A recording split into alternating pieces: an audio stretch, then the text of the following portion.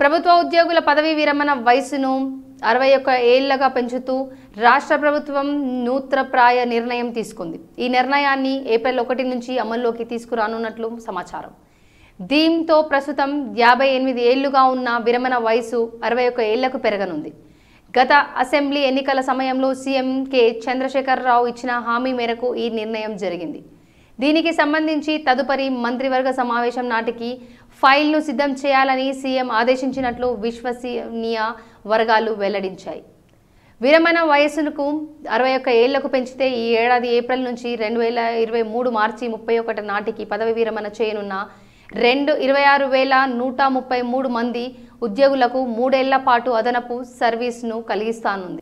కేంద్ర ప్రభుత్వం ఉద్యోగుల మాదిరి రాష్ట్రంలో కూడా పదవి విరమణ వయసుని 60 ఏళ్లకు పెంచడంతో పాటు 33 ఏళ్ల సర్వీసును పూర్తి చేసిన ఉద్యోగులకు ఈ పెంపు పూర్తింప చేయకూడదన్న ఉన్నతాధికారులు కమిటీ సిఫారసులను సీఎం పక్కన పెట్టినట్లు తెలిసింది.